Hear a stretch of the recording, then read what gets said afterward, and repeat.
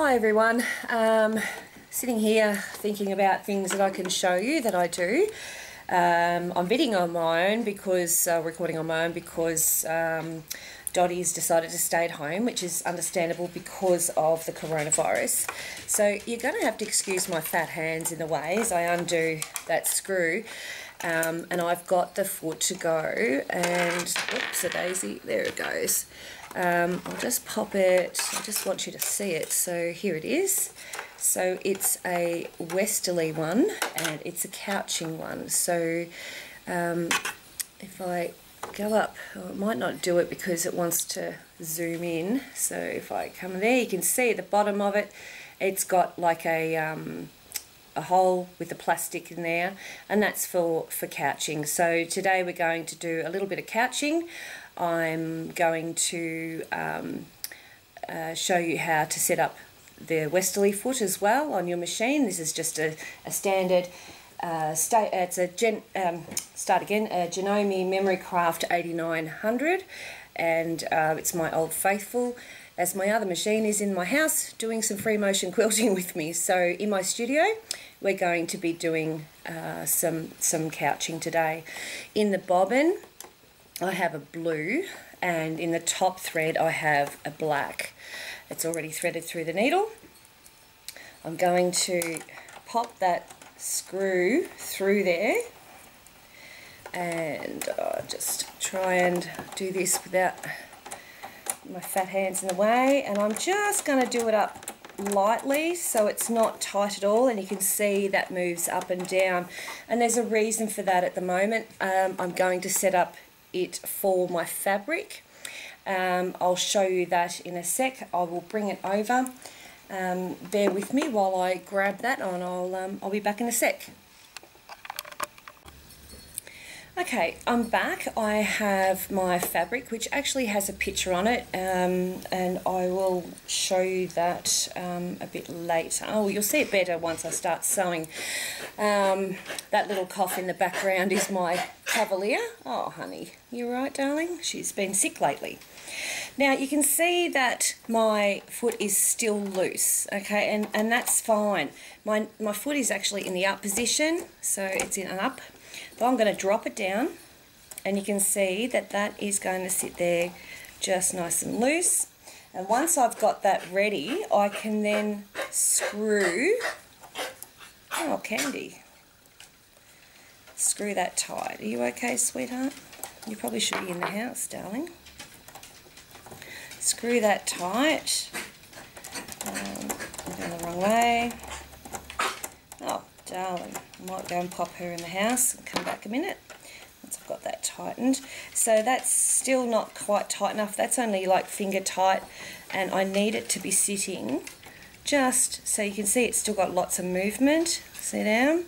So I'm just going to tighten it up a little bit more, and I want it to actually move like that. So when I move the fabric underneath, it's like a duck on water, and it just sits there. Stitching the shape of it, it's a bit hard to see. I'm just going to zoom in a little. Oops-a-daisy, sorry about that. Now, I'm going to do my first thing, which is put my needle in a down. Now, I've made sure that my needle is in the center too, so that's a very important thing. And I'm going to put it in the down position and bring it up so I can grab that bobbin. So now I've got the bobbin thread as well. You can see both of them there. Okay. Now I'm going to pop this behind the needle, between the foot and the needle, just in that spot there. I'm going to bring it forward. Okay. I'm going back to where I started, holding onto my thread, and needle down and needle up. I'm going to then grab that thread. I'm going to grab this thread here at the back, sorry, my hands again. This thread here I'm grabbing from behind. I'll try and get my hands out of the way for you. There you are. Lifting up the foot and pulling on that thread, and you can see it pulls through the wool. So I've got to grab the right side of it, so that I grab the tail. which is this side. Hold that side. There we go. So you'll have this nice long tail there. We can then put the foot back in the down position where we started. Grab that wool, bring it back, get the thread out of the way. Make sure you're keeping that out of the way a bit as well. And pull it through till we get to the start, just before the start. And then I'm going to put my needle in the down position. Now you can use a very small zigzag. I'm just going to use a straight stitch, but yeah, a small zigzag will also be good. You've just got to make sure that it clears the inside of that plastic part of the foot. Also, I'm getting a whole heap of wool. You can see it there. I'm making it nice and loose. So I'm just going to move the camera so you can see what I'm doing. So there, I have it all loose. So all nice and loose. So you can see all that there is just sitting there. As I move, whoops a daisy. As I move, I'm going to zoom out a fraction, sorry, wrong way. As I move, I'm going to move the wool in the direction that I'm moving. So I'm going to put on my trusty gloves, because whether I'm actually quilting or piecing or whatever, I tend to put these on. They help me with grip and stops me from straining my hands and my shoulders. As we know, us trusty quilters, we end up with sore shoulders. So placing my hand, one hand on here, and I'm going to use a stop-start button, so no foot. I'm going to slow it down. I just want to see where I'm at.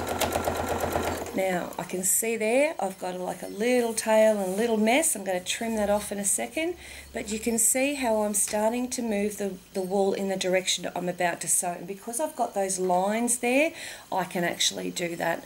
The other thing you want to remember too is whatever the top thread is, you're going to actually be able to see it in some cases, so just make sure it's something that you're happy that goes with the wool that you're using. Alright, so I'm going to get my scissors and trim that off.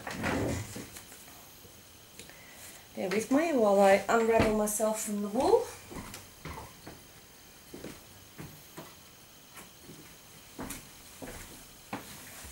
And I'm going to trim that off, and I'm going to trim it off right down at the starting point. So you'll see, I'm going to grab all that stuff, oops a daisy, if I can get my fingers around it, there we go, and trim it right off there.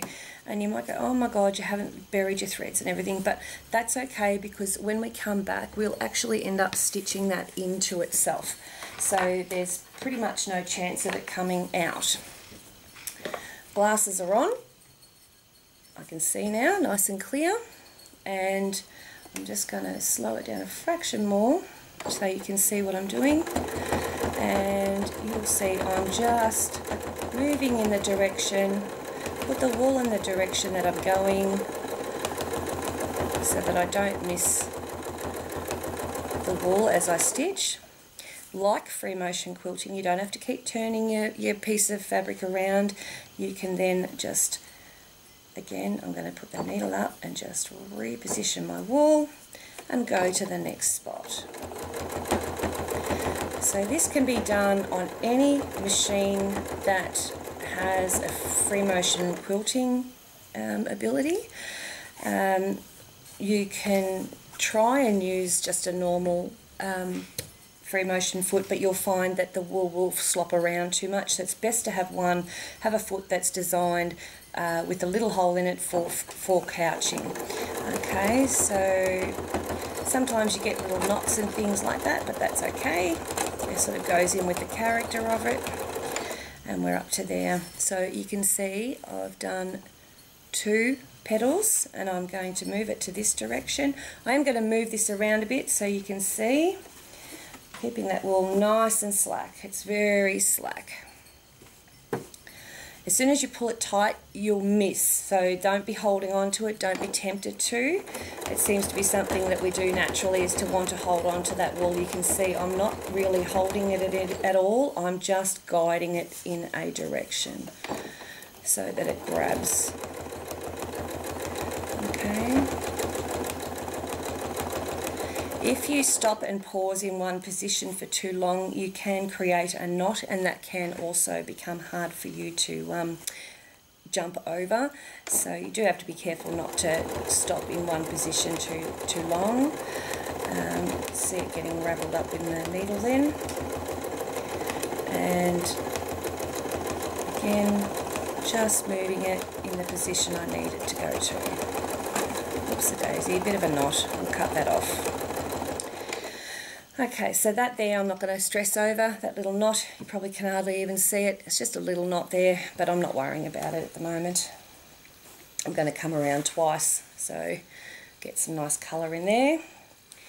And we're going off to the fifth petal now. So there's a little bit of stop starting with this, which is okay. There's no rush. We've got weeks and weeks to do these. So goodness only knows how long we'll be sitting here doing, making lovely cushions or bag panels or whatever we're going to be doing. It's plenty of time to catch up on those UFOs.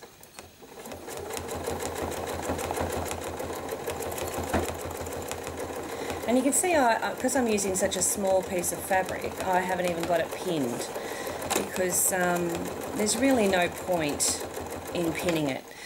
It's only going to get in my way. So you can see, if I lift up that, you can see all the petals have now been done around once. I'm going to go and do a second run, and that's where that little lump will disappear. Just loosening up some more of this, so I've got lots and lots of room, and going around.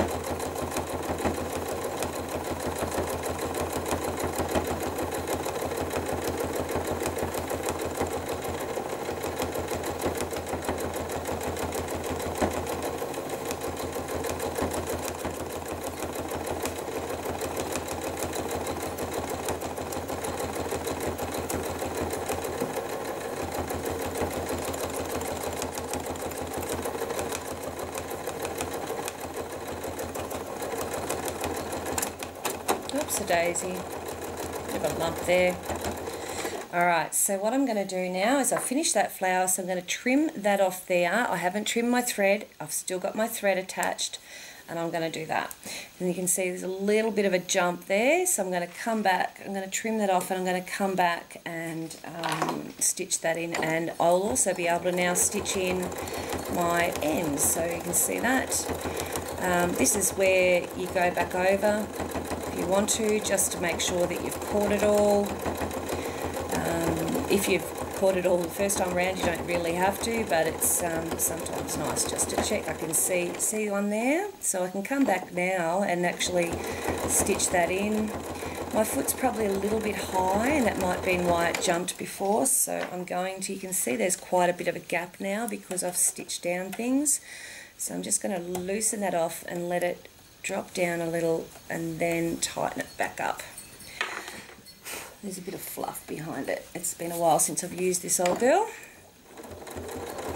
Okay, so I'm just going back over, and this is where you will see where you've missed things, which is all fine. The more you do it, the better you get at it, a bit like anything. Oops, a daisy, and off the line. Got colouring in.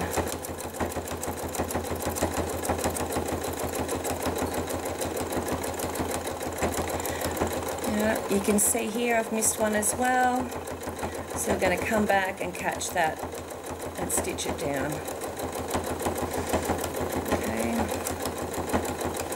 all the way back to the start, and then do the outside.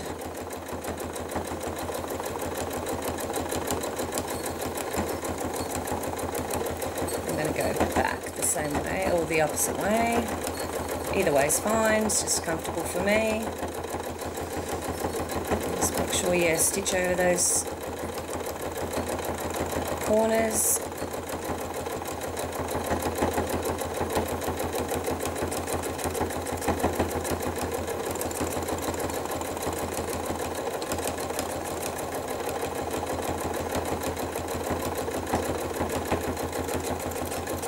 So if you didn't notice before, I've got 3 layers. I've got the top, the backing, and a piece of wadding, so that this will be complete. I don't have to add a backing onto it, it's already there. I've missed that one too. So there you go, it is possible to miss them even if you've been doing it for a while. There's another one I'd missed. Stitch just over the top of it. And just check that I've caught them, and I have. I've got one more to do, and then I'm done and go on to the next colour. So while you're doing this, you can, if you don't want to cut off your thread all the time, you can just, so I'm going to go up to, say, this bit here, and I'm going to do that centre of that petal. There's actually a leaf there, so I'm going to do that next, which means I need to change my wool, and I'm using one that's sort of a little bit funky, so you can see it there, and it's got little, I don't know, twists in it and stuff, so I'm not sure how she'll play, but if I can find the end of it, we'll get started on it. Let's try and find the end. There it is. I pop them on the floor, and that's a nice little bit. So needle up, because I'm already in, I can just put that behind, so it's behind those 2 things, the foot. Bring it forward.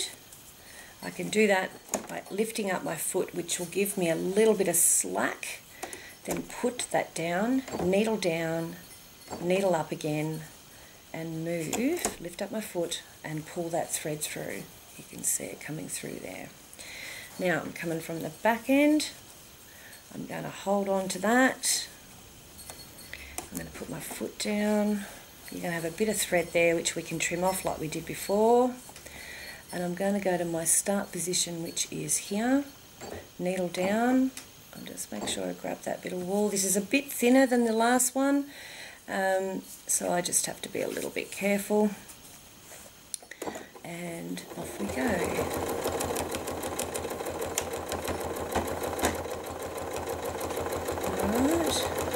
Oops, Daisy doesn't really like that wool much, but that's okay. I just need to do that little bit there, and then I need to do the outside, so I'm going to trim that off. I'm going to stitch that back in and go back over what I just stitched down. And I might have to do it twice by the looks, just to make sure. Just make sure I got that end in. I did. I'm going to come back down, and I like the look of the black and that over it. It doesn't look that bad. Gives it a bit of character. And before I actually get to the end here, I'm going to pull that bit of thread out. You can see it's all connected, and I'm going to trim off the thread, and I'm going to trim that where I want it to finish. So I'll zoom in if you can. Zoom in, there we go, and you'll see that. Oops a daisy, there we go. So I'm just going to stitch that little bit in that I trimmed off, and then I'm going to go up to here, and this is where I want to start. The outside of my petal is over here. So I get my little bit of wool, or whatever it is, needle up, down, pull that through, lift the foot up, pull it forward, needle down just so it's out of the way, foot up, pull that fabric forward, then you've got that out, and hold on to that bit of wool if I can find the end of it, there it is. And your bit of thread, find your start point again, foot down, needle down. Okay, do a couple of stitches there, and I'm just going to make sure I grab that. There it is. Because it's a bit thinner, I just want to make sure I grab it. And now we're going to stitch that in. Oops, the daisy just cut it off. Try again. Needle up, foot up. I'm going to put that through. Down, and foot down, needle down, and bring that wool through, and I'm going to let it overlap a little, so I'm just repeating what I do at the start. Needle down, and I'm going to go back and forth. It's obviously very fragile wool, so it's not liking getting trimmed by the needle, obviously. Sort of cracked it a little, but we'll just keep persevering. I might have to go around twice. So I'm just going to clean up this little back end here that I started earlier. And a little bit of a lumpy thing there. Trim that off. That's the beauty of this. You don't have to be precise because it's meant to be organic.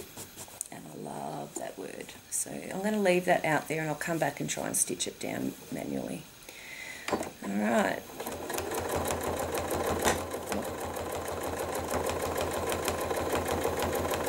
Okay, and there it is there, stopped. Trim it off. Okay, and I'm going to stitch that in. And I'll trim that little tag off there. If you do find that you don't like the wool, that it's, you know, the way the wool's working with it, you can always cut it off and start again. Okay? Alright, so I'm going to just cut off there so I can trim this off a bit and get it neat. And that'll come out nicely. Little bits of fluff everywhere because of the wool. So bear with me while I trim that off. Get rid of all the bits. Now I have a leaf, okay? See, some of it didn't quite catch, so I'm just going to go back and make sure I catch that. Sometimes you might have to do a bit of a zigzag over it if it's not going to catch naturally, alright? And this will always be trial and error with different types of wools or ribbons or anything like that. You just want to trial how it works. Alright, so I'm okay with that, and we've got a leaf. The next leaf I might do a different way, you know, so it just depends. Now I want to do the centre of the flower. I'll just try and move it where you can see it. The centre of the flower, that circle, again I'm using a different one this time. I'm going to use a bit thinner, but it's more like a wool than the other one was. So, and it's orange. So first things first, needle down, needle up. Might do a couple just to ensure, and grab that. Couple of stitches there just to make sure it's going to hold on,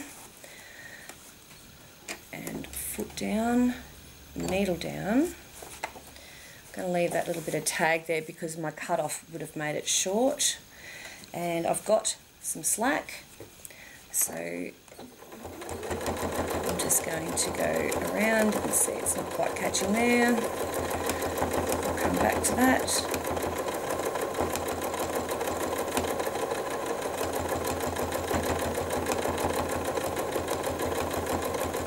Sometimes it's nice to put a little decorative bit in there, like a little bit of a swirl, depending on your quilting abilities, or you can just fill it in like I'm going to do. So it's like a pinky orangey colour.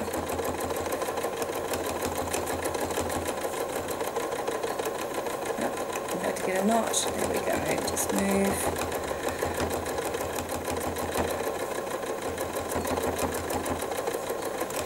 And just keep moving it around. So if I don't catch them all first time around, like I said before, we'll catch it on the next time around. It's no big deal. As long as you get the majority of it down. If you have a few little loose ones, not a biggie.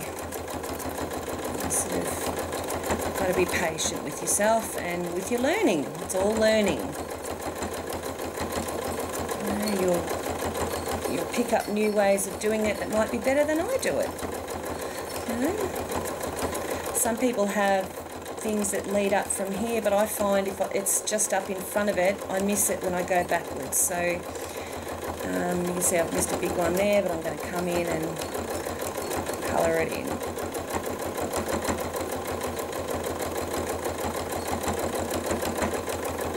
This is great for kids. It's a great thing to teach them. It's a great one to put on and decorate their say their library bag or something like that, because it's not something that every mum is going to do. So it's, you know, you can do names, you can do all sorts of things. Okay, so that creates a really nice textured centre. And when I'm finished, I've had enough, I just trim off the wool only and I stitch that in. Look at that, you didn't even know that it was there.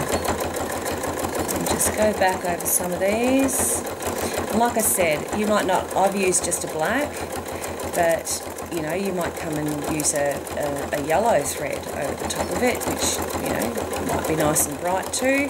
But just for the display, for the video purposes, I just decided to use that. I'm going to cut off the start point that we started with before, and I'm just going to zip over there and just stitch it down, just in case. Little hairy bits down. And you're done. So I'm going to cut that thread off, and I am going to put the video recorder down, and you can see, and I'll zoom oopsie-daisy out so you can see that. There's one of the flowers. Oops, a little bit of fluff on there. And that is really quite vibrant. You can see that. See how vibrant it is. And that's how quick it is. That's quite quick to do.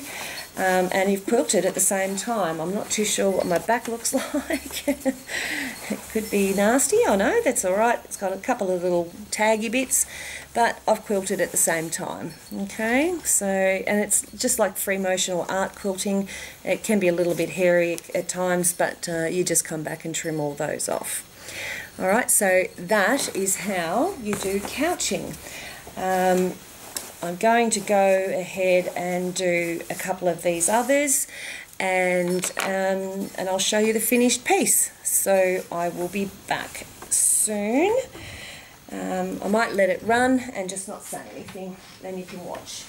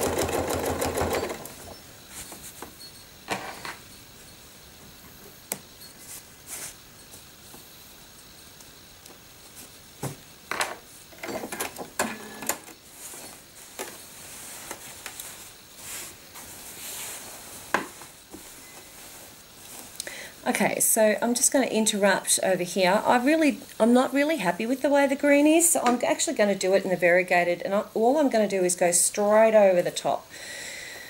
So I'll do that right now, and I might start up here. I'm doing a double knot because I'm doing cut-offs.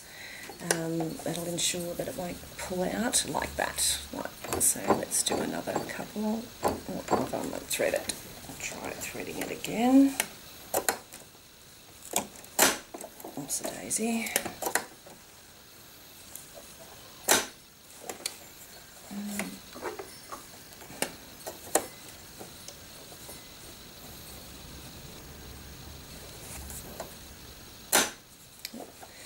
So if your machine ever does this and it goes, oh, I don't know if I want to just, be threaded right now, unthread that all together, then do a cut off, just holding the thread out, and then that'll put the needle in the right position, and it should, fingers crossed, thread the needle. So it's like a default position.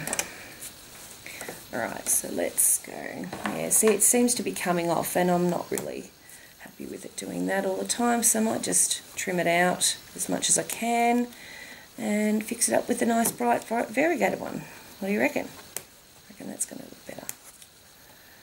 So it just shows you make a mistake, we can fix this without having to do any unpicking. I don't really want to do unpicking, I'm trying to avoid it at all costs. Life's too short and time's too valuable. Alright, it's a bit fluffy now. Let's start up here so I can put the needle down and do 2 knots and see if that works now. That behind, bring it forward, needle down, needle up, foot up. Let's see if it brings it through. It does nicely for me. And I'll just get it in a start position and needle in down position, and let's go.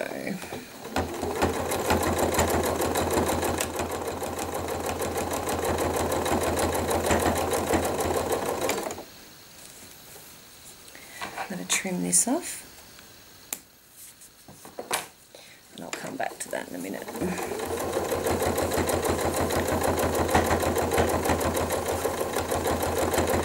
So now I can go back over that little messy bit that I had. Even though my leaves aren't green, they'll still be funky.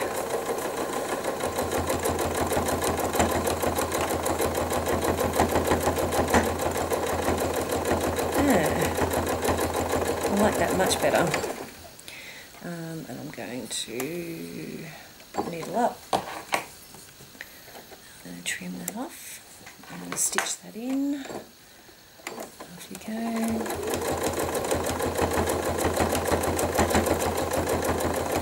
And I'm just going to follow it around again.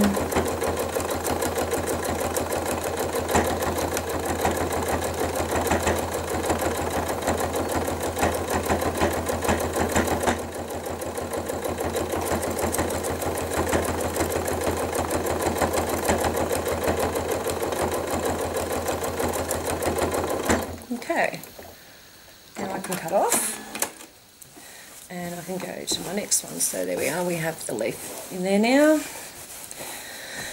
And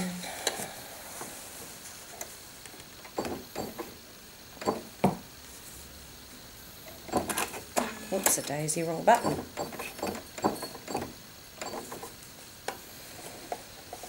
Silly me, did a cut off.